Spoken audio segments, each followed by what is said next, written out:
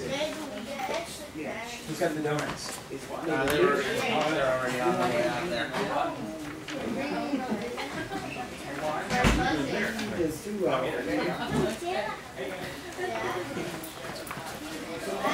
So Laura, I'll put her in here because we have a 45 now.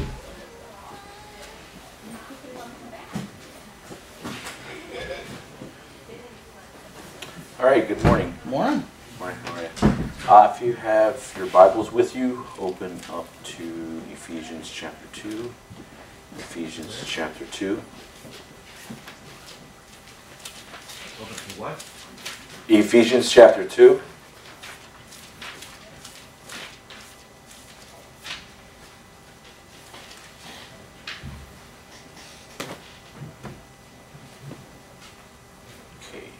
Ephesians 2, starting at, we'll start at verse 1. It says, "And you hath he quickened who were dead in trespasses and sins, where in time past you walked according to the course of this world, according to the prince of the power of the air, the spirit that now worketh in the children of disobedience, among whom also we all had our conversation in times past, in the lusts of our flesh, fulfilling the desires of the flesh and of the mind, and were by nature the children of wrath, even as others. But God, who is rich in mercy, for his great love wherewith he loved us, even when we were dead in sins, hath quickened us together with Christ.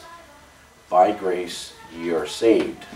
And hath raised us up together and made us to sit together in heavenly places in Christ Jesus, that in the ages to come he might show the exceeding riches of his grace in his kindness toward us through Christ Jesus. For by grace are ye saved, through faith, and that not of yourselves, it is the gift of God, not of works, lest any man should boast.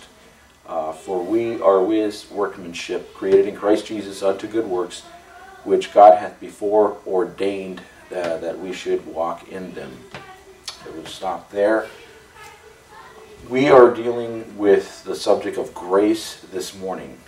So we're going to be defining the word. We're going to be looking at it as far as a little bit of its usage in the Old Testament and New Testament, and then we're going to be looking at some error that people take the word and twist it and teach some certain type of error regarding grace and grace of God. Okay, so we are in a series basically on words in context. Last week, for those that were here, we were looking at the word repentance. And one of the main errors that a lot of people teach, I guess, with regard to repentance is in dealing with regard to salvation. Though the word itself literally means to turn, or that has one of the meaning, and then also it has a meaning to change your mind. It's a change of mind. Most folks, with regard to repentance and salvation, deal with it on the basis of the fact that, like, if you don't have, I guess what you would call fruit, and that's pretty subjective. Some people would argue and say, like, okay, if he hasn't quit, you can go down the line of any kind of number of behaviors. Oh, he hasn't quit cussing, drinking, and all these other kinds of things, then he hasn't really repented, so he was never really born again to begin with. And so they kind of take it kind of far out, but the truth is that a person, with regard to repentance, as far as with regard to salvation, scripturally it comes down to what do they believe about Christ, and then whether or not they call on Christ. But the word itself actually has, you change your mind. So if you have an attitude, a mindset, or a behavior or something that you are in, if you adopt God's attitude towards it, you repent towards it, then you would then reject whatever you were holding, and you would adopt God's attitude and mind towards that. Anyways, we are looking at grace this morning, and in particular, we'll see the error. The word grace, you only have actually two words that are used, strangely. In the Old Testament, there's a word called chen. It looks like chen, C-H-E-N, and then you have, well, at least that's how you would transliterate it. And then you have in the New Testament, the Greek word would be charis. They both carry kind of a similar concept. As far as chen, you would have, it's translated grace 38 times, favor 26 times, graciousness twice, pleasant once, and precious once, well favored, for a total of basically 69 usages of the term in the Old Testament. You have for charis basically 156 uses of it in the New Testament, translated primarily as grace or favor, also as far as thanksgiving and pleasure, and then there's also miscellaneous usages in the New Testament form that we see most expressed, at least in the verses. This is where we're going to get our primary concept of the usage, though you see it somewhat expressed, though the word itself is not clear, defined as such, but you see in usage the concept of God's enabling, or God's gifting. You see it more as like a God-giving favor, but it's God's enabling or God's gifting. The word itself also means gift. It's like a gift. It's like a present. In Ephesians, where we find ourselves here, we're told that by grace you're saved, and then through faith. Grace, there's an acronym that is given quite often that a lot of people like to use. This, the G would be God's riches at Christ's expense.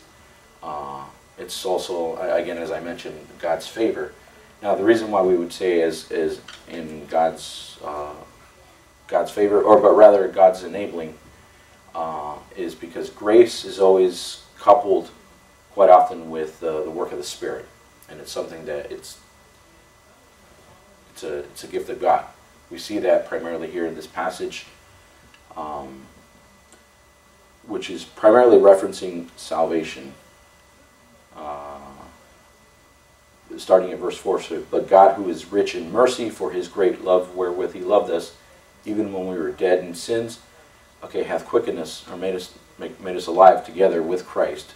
By grace ye are saved. So it's kind of like a summary statement as far as what God did, giving us life by the death of Christ. Well, not only his death, but also his resurrection, that he was raised again from the dead.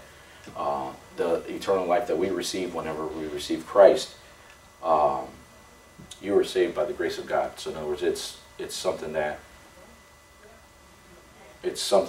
God. The word mercy almost could be synonymous, but it's a different word, and then it has a different concept.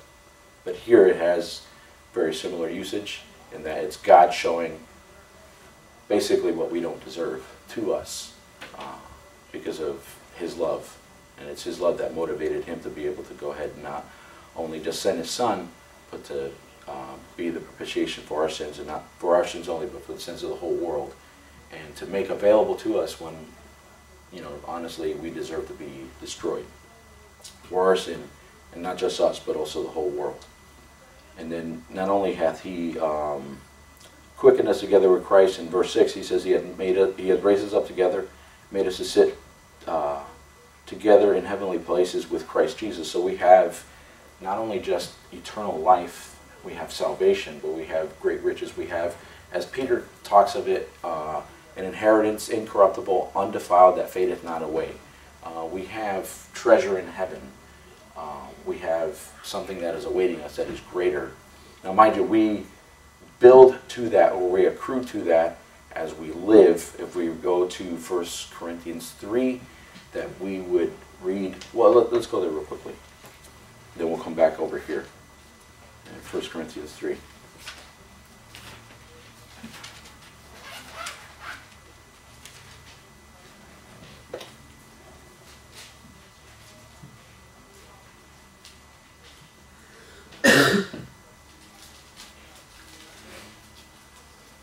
We'll start at verse 1 just to establish the context. And it says, And I, brethren, could not speak unto you as unto spiritual, but as unto carnal, even as unto babes in Christ. I have fed you with milk and not with meat. For hitherto you were not able to bear it, neither yet now are ye able. For ye are yet carnal. For whereas there is among you envying and strife and divisions, are ye not carnal and walk as men? So this is the argument he's putting forth. Okay, you guys are carnal because you're being divided. And here's how he's going to describe that as, for one saith, I am of Paul, and another, I am of Apollos. Are ye not yet carnal? Or are ye not carnal? Who then is Paul, and who then is Apollos, but ministers by whom you believed, even as the Lord gave to every man? I have planted, and Apollos watered, but God gave the increase. So that neither is he that planteth anything, neither he that watereth, but God that giveth the increase. Now he that planteth and he that watereth are one, and every man shall receive his own reward according to his own labor. Interesting. You labor for the Lord, he's going to reward. He promises to reward you for your labors. Okay, for we are laborers together with God. Ye are God's husbandry, ye are God's building. According to the grace of God, which is given unto me as a wise master builder, I have laid the foundation, and another buildeth thereon. But let every man that take heed how he buildeth thereupon. For other foundation can no man lay than that is laid, which is Christ Jesus. Now if any man build upon this foundation, gold, silver, precious stone, wood, hay, stubble, every man's work shall be made manifest, for the day shall declare it, because it shall be revealed by fire, and the fire shall try every man's work of what sort it is. Okay, if any man's work abide, which he hath built thereupon, he shall receive a reward. This is specifically speaking of the time when we're going to stand before Christ and we're going to be presenting. Now, mind you, these are as believers. We're believers, so we're standing before Christ. We're going to be judged, not as in the unbelievers that we read about in Revelation before a great white throne for all the sin that they've committed, but rather we're going to be for how we lived for Christ, what we labored. That which, as he says here, that which we would have built upon the foundation of, and the foundation being Christ. In other words, what did we do with our Christian life? God has gifted us. God has given us His Holy Spirit. He's given us a gift that we're told about in, not just in Romans 12, but also in 1 Corinthians, well, later on in this book, in 1 Corinthians, chapters 12, 13, and 14. And he calls you a member of his body. Okay, so you're a body part of Christ's body, but also he's gifted you and made you a member within the body, his church. The expression of that being a local assembly. And the gifting that he's given you is so that the body would profit with all. Not just a greater body of Christ, but also your local assembly that you would have been placed in by the Holy Spirit's leading. And so the gift that you have as you yield to the Holy Spirit's leading and you're exercising that, in obedience to Him, is to basically benefit the body. So it would strengthen and encourage other believers to want to live for Christ, to want to love the Lord better, and also it would be as to reach out to those that don't know Him yet as Savior, so that they could be basically adopted into the family, that as you yield, Holy Spirit draws and woos them, that they would that they would receive Christ, and then they could be brethren, and then we work to, as Jesus said, teaching them to observe all things whatsoever I've commanded you, and that, lo, He's going to be with us all the way until the end of the world. Okay, so this is God's design, God's desire, and again, that's all under submission. That's under the power of the Holy Spirit, working in submission to Him, co-laboring with Him. Now, we put forth the effort, but He gives the divine enabling, He gives the leading, and He's basically doing the work with us. We're yoked with Him in this work. And here's the cool thing about it. We get rewarded for it. All right? We get divine reward. Now, if it's built gold, silver, precious stone, that would be good. All right? Wood, hay, stubble is not good, because that, when you put that to fire, that's going to burn. Gold, silver, precious stone would be basically work that is not carnal work. Does that make sense? In other words, you have folks here, the argument put forth that they are laboring, but they're laboring in the flesh. Okay, they're living carnally, they're walking carnally as men, but they're still laboring. And it seems kind of silly, but they're arguing, saying, I'm of Paul, I'm of Apollos, another one I'm of Cephas, another one said I'm of Christ. And so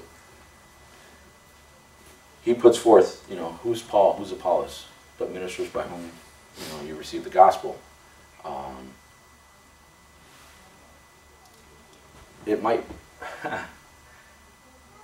like certain, I don't know how to say this, basically how sometimes you would look at, and again, I don't say this like an attack against pastor or anybody, but you would think of, okay, a pastor being somebody that is honorable, and he should be. Our pastor is in particular. And Scripture says that, he's worthy of double honor because he labors in the word and doctrine. But at the end of the day, he is a man. Okay, so we don't worship him. We worship the Lord. We worship God. We worship Lord Jesus, and he is a minister to us to instruct us, to help guide us, to help strengthen us, to help feed us, to help us to be what we should be. But ultimately, it's the Lord. We follow him as he's following Christ. And again, that's not meant as an attack or slam against him or anybody. It's simply the fact that at the end of the day, they're just men that are working in submission to the Lord Jesus and following the Lord himself. But we don't worship another man. We don't worship men. Because the fact is, they're just, they're like us.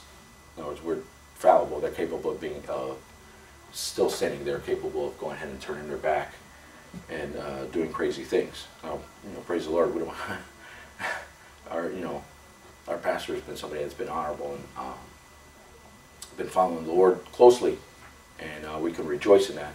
But he's not wanting. He doesn't lift himself up or present himself. Okay, worship me. But rather it's worship Christ. Okay, so these folks were sitting here exalting men, and then Paul points out, wait a minute, we're just servants. It's Christ. The only thing that we have really to glory in is the fact that we have the Holy Spirit. We have Christ, that Christ has gifted us. But we're nothing, and it's about Christ. Go back to Ephesians. All right, so we've been made to sit in heavenly places with Christ by the grace of God. We've been given life by the grace of God. And then it says, well, we are his workmanship, created in Christ Jesus unto good works, which God hath before ordained that we should walk in them. And so we are empowered to be able to serve by the grace of God. And again, this is all God's gifting. This is God's enabling. Now, there are some individuals that want to take, I'm not sure why, other than just it would be satanic deception. They want to take this concept of grace and pervert it, and they say that God's grace teaches, in particular, 5 different things specific to salvation. But they teach 5 different things regarding the grace of God that are pretty bad error. They tend to call them the doctrines of grace anymore. It used to be called Calvinism, but they call them the doctrines of grace. The reasoning behind what they call them, okay, let me read a small portion of an article here. It says, the doctrines of grace are so called because these are 5 major headings of theology, often identified as the 5 points of biblical Calvinism, contain the purest expression of the saving grace of God. Each of these 5 doctrines, radical depravity, sovereign election, definite atonement, irresistible call, and persevering grace, supremely display the sovereign grace of God. These 5 headings stand together as one comprehensive statement of the saving purposes of God. For this reason, there is really only one point of the doctrines of grace, namely that God saves sinners by his grace and for his glory. Okay, that doesn't sound bad. But here's what keep reading. It says, these 2 realities, God's grace and glory, are inseparably bound together. What most magnifies God's grace most magnifies his glory. And that which most exalts God's grace is the truth expressed in the doctrines of grace. Here is what they mean by that, though, is that there's a little acronym called the TULIP, and the T on the TULIP would be total depravity, you can define it as total inability. That's what they would mean. That's actually what they mean by that, though they wouldn't want to acknowledge that to be the case. So total depravity, they say basically that man is totally depraved, and that, as we read here in Ephesians chapter 2, that you hath he quickened which were dead in trespasses and sins, right? So we were dead prior to God making us alive, and that verse 5, because even when we were dead in sins, hath quickened us together with Christ. So we were dead. And then here's their logic, here's their argument. What does a dead man do? Can a dead man respond to anything? No. Why?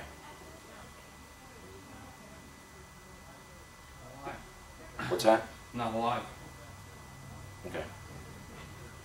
Right? Yeah, he's not alive, so he's not responsive.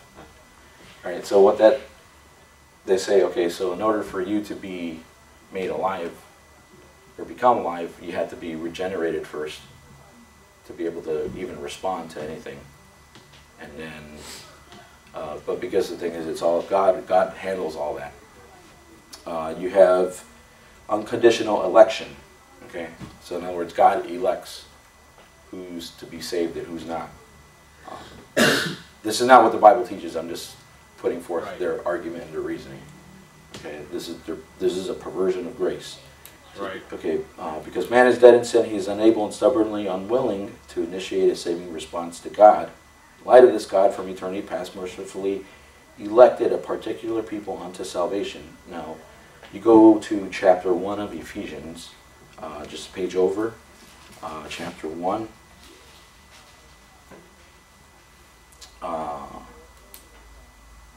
We'll start at verse 1. But Paul, an apostle of Jesus Christ by the will of God, to the saints which are at Ephesus and to the faithful in Christ Jesus, grace be to you and peace from God our Father and from the Lord Jesus Christ. Blessed be God and the Father of our Lord Jesus Christ, who hath blessed us with all spiritual blessings in heavenly places in Christ, according as he hath chosen us in him before the foundation of the world, that we should be holy and without blame before him in love, having predestinated us unto Christ, or excuse me, having predestinated us unto the adoption of children by Christ Jesus to himself, according to the good pleasure of his will, to the praise of the glory of his grace, wherein he hath made us accepted in the beloved, okay, in whom we have redemption through his blood, forgiveness of sins according to the riches of his grace. That's another section where they're also taking the concept of grace. So it's God's grace that is responsible for not only you being made alive, it's God's grace that's responsible for you even to be elected. So it's a demonstration of his grace that he would choose some, and that he would predestine you towards being adopted, or being chosen to go to heaven, is what they're basically saying. That's their argument. All right. So in other words, you don't have a say, or you don't really have a choice into whether or not you go to heaven, but rather it's of God's good pleasure, of his good will, that he chooses that. Limited atonement. Okay, the purpose of Christ's atoning death was not to merely make men savable, and thus leaving the salvation of humanity contingent on man's response to God's grace. Rather, the purpose of his atonement was to secure the redemption of a particular people. And then all whom Christ has elected, and all whom God has elected and Christ died for will be saved. Okay, many reform. Well, we'll just leave it at that. So in other words, Christ's death wasn't sufficient to pay for the sins of the whole world, but rather, and here that's which they go back to here where he says that he hath chosen some and that he has predestinated them towards, the adoption of sons. So in other words, God's great gift, the sacrifice of Christ on our behalf, and then him being raised from the dead, is only good for whoever God had chosen. And since we don't really have a say in that, since we're dead anyways, you end up, if you follow this, well, okay, there's two other points. I'll just read them real quickly. Irresistible grace. So in other words,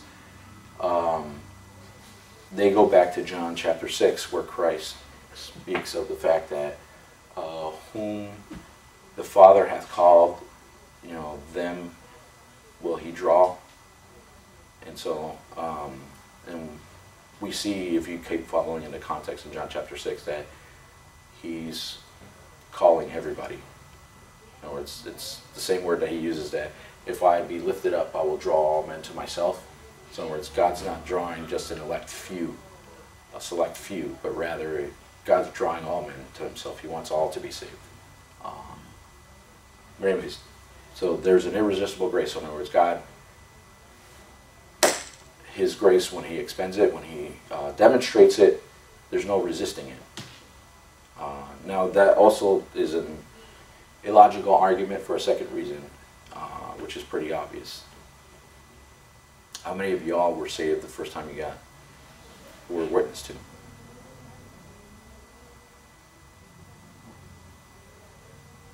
I've actually met a few people that have gotten saved like the first time they actually were witness to. Okay, but by and large, how many, not very many people. Usually it's sometimes months, weeks, other times years before they actually receive Christ. Quite frankly, how many, just even on a human level, okay, not even speaking of with God, but like how many of y'all have ever hurt somebody that have shown great mercy or grace towards you? In other words, you behave in an inappropriate manner to somebody that, hey, they've displayed, they've either given a gift, or they've, in the way they treated you in a manner that has been very loving, but you have either misinterpreted that and then you just act wrongly towards them and hurt them. All right, we do that towards God all the time. And so the fact is, that's resisting his grace. In other words, you don't go to Acts chapter 2. Acts chapter 2.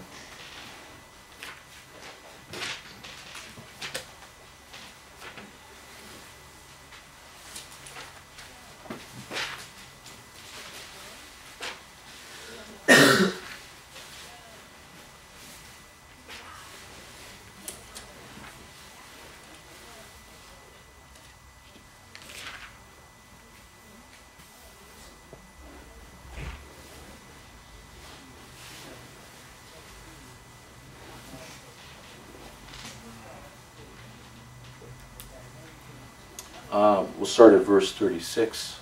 Okay, therefore let all the house of Israel know assuredly that God hath made this same Jesus whom ye crucified both Lord and Christ.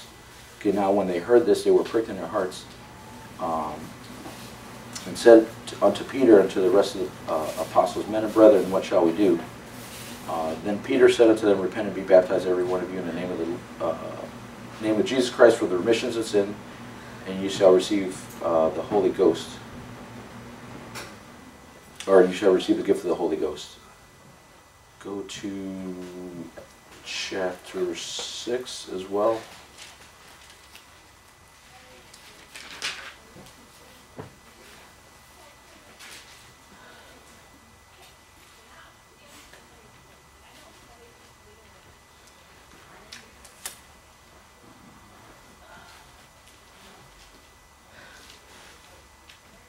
I'm sorry. Go back to chapter, it's 5.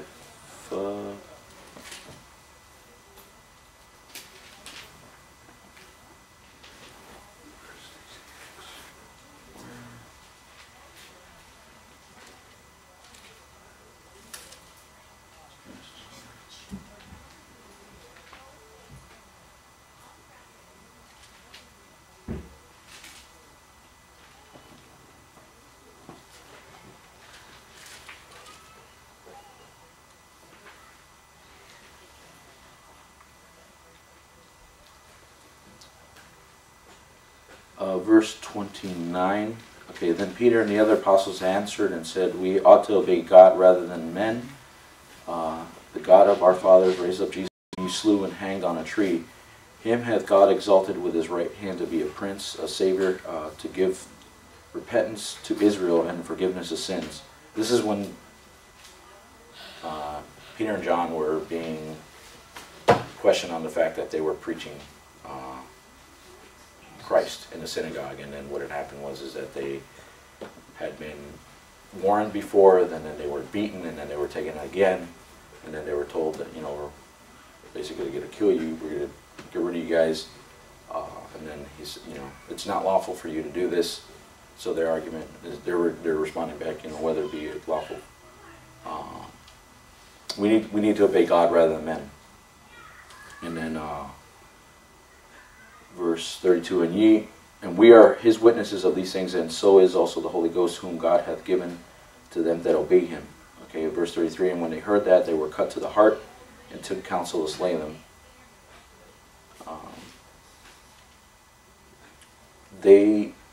I know it seems kind of silly, but the folks that were there, not only that Peter preached at Pentecost, and then also here right now that he's refuting about the fact that whether or not they were allowed to go ahead and preach, responded in similar fashion. Okay, they were cut to the heart, and they had an awareness of a few things. One, they were there, present, and he calls them, in both instances, that you slew, you hanged on a tree, you were responsible for the death of Christ. Okay, and like literally, they were. All right, for they were the ones that were been calling out, crucify him, whenever they had not only just taken counsel, and then they had put him forth to be judged by Pilate, and then whenever Pilate had brought before them Barabbas, and that whole situation. But you have folks there, now mind you, this is Christ. He's coming, he's offering himself. Yes, he would have had to have died, but he's presenting himself as King of the Jews. And we read in John chapter 1, the summary of that he came unto his own, but his own received him not. Okay? Understood, that's resisting. Does it make sense? If you are being offered something as a gift, that's grace offered to you, they are resisting. All right, so grace isn't irresistible. All right, does that make sense? Sure. Okay, the logic of it is basically if you can resist. Didn't Peter say that once that they always do resist the Holy Ghost? That was Paul. Oh, okay. And that was in response to the fact that he was angry at being chased out again, and then having folks. That's later on. That's later on in Acts, but that was another basically. example of resisting the grace of God. They're resisting the Holy Ghost. Yeah. And then your final point would be P, perseverance of the saints. Okay, the particular people of God has elected and drawn to himself through the Holy Spirit will persevere in faith. Okay, none of those whom God has elected will be lost. They are eternally secure in him. The argument there is that the evidence of somebody that has been chosen by God is that they continue, they persevere. They like in 1 John where they were that were among us were they turned back because they were not of us, and so they, because of the fact that they turned away from Christ, or they fell away from Christ, from walking with Christ, then they weren't really truly a believer to begin with, so they weren't really chosen. So that's something also that a lot of people like to tend to take, though they may not accept all the other points, they might take, or they might have that as an influence in their thinking with regard to believers and believers that live in sin or that walk in sin for any period of time in their life. Here's the problem with that, though, is that at any given time you could be in a position where you, either because you're deceived by your own flesh or your own fleshly desires, you give in to temptation, you give in to the world, you give in to Satan influence on your life, and okay, you're in sin. The fact is, if you've trusted Christ as your Savior, if you trusted Christ, you are a believer, you're secure in him. He sealed you with his Holy Spirit, and you're sealed until the day of redemption. The fact is, almost without exception, almost every book within the New Testament, at least I know of the epistles, are written specifically to address issues that a church has. If you look at Ephesians, he was constantly, if you start in chapter 4 all the way through the end, he starts dealing with them. Well, we'll look at chapter 5. Chapter 5, starting in verse 3. It says, "But fornication and all uncleanness or covetousness, let it not be once named among you as becometh saints, neither filthiness, nor foolish talking, nor jesting, which are not convenient, but rather giving of thanks.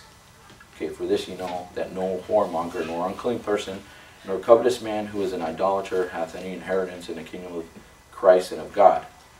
Okay, let no man deceive you." This is like a reinforcement of what he had just stated, with vain words, "For because of these things cometh the wrath of God upon the children of disobedience.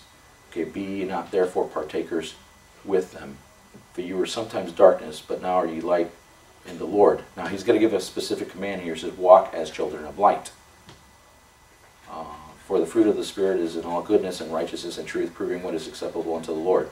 And then have no fellowship with the unfruitful works of darkness, but rather reprove them. For it is a shame even to speak of those things which are done of them in secret." If we were to look at Revelation chapter 2 in particular, you have Ephesus as being presented as a model church, with one major exception, that it says that they've lost their first love. So by all standards, you would say that, okay, this is a model that you would want to follow. Now, it seems kind of silly, but think through this with me. Why would he be commanding somebody that would be, considered a model citizen or a model person or a model church, that you're not supposed to be filthy? You're supposed to avoid filthiness. You're supposed to avoid fornication and all these things that he says they're ashamed. It's a shame to be even named.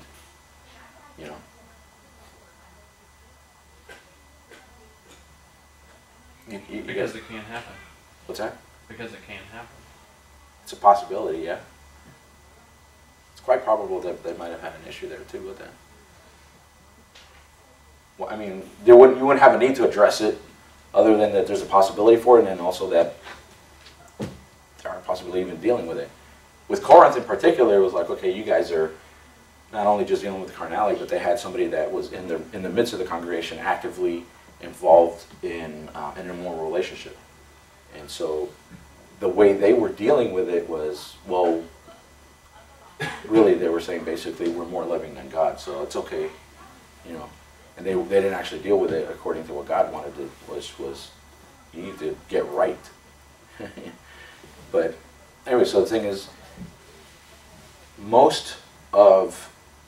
even just in that subject, fornication, if you look through on just the New Testament, how often it's named and addressed as far as not only to avoid, but also as a fruit of the flesh. The work of the work of the flesh is, in other words, that's a natural product of your flesh left to itself. If unchecked, if undisciplined, flesh is just left to run wild, fornication is one of the things that it's going to want to gravitate towards, or run to, or want to express itself as. Even on just that, you need the grace of God. All right, and so the fact is, by the way, that's a choice. Just something to think about. If you didn't have a choice, if the idea behind perseverance also is the fact that because this is all of God's doing, it's basically like automatic, right? So in other words, you don't have a free will, because it's God that God imposes His will on you, and so because you don't really have a choice about salvation to begin with either. I'm not saying that as okay for He's coming in. It's basically we're addressing some of the errors that people talk about with regard to grace, and ultimately it's because of the fact that they say that they pervert twist God's grace, and they say, okay, well, how can God be sovereign but yet man have a free will? And the fact is, it's pretty easy. It's because that's how He made us. It doesn't make Him any less sovereign. He's just very loving.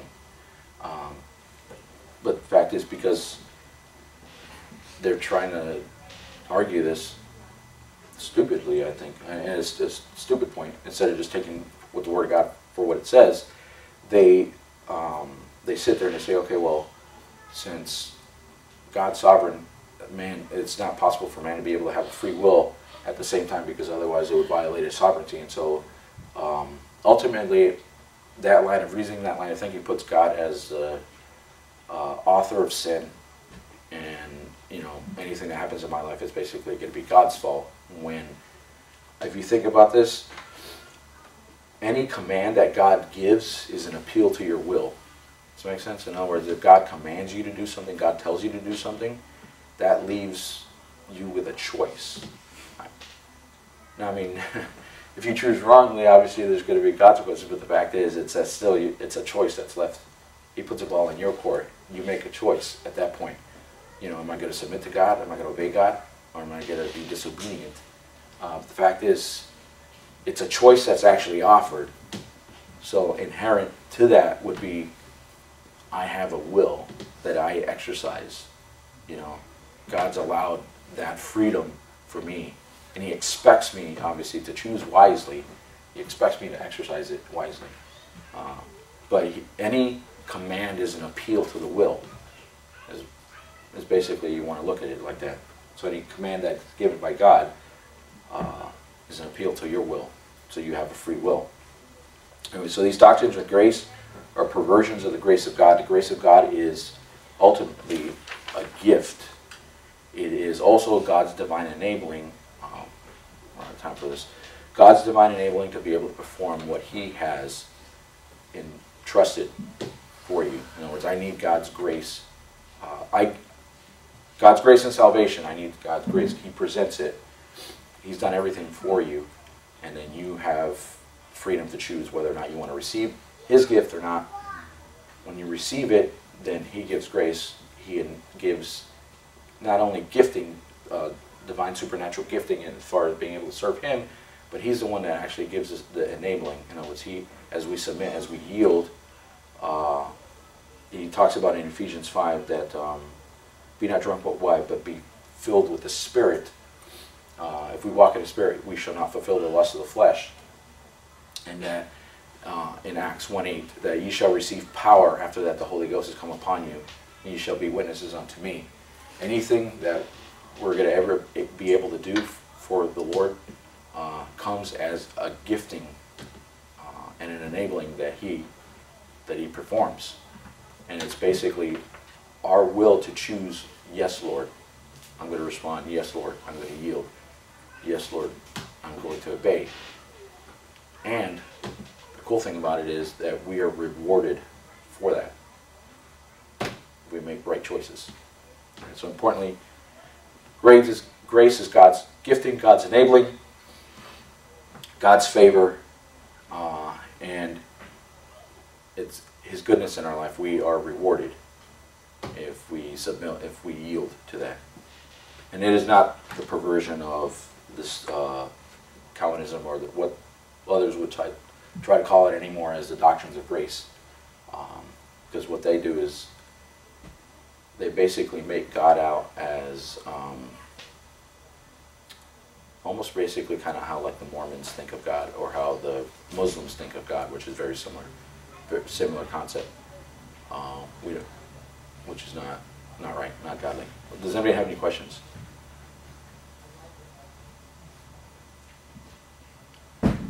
Well, okay.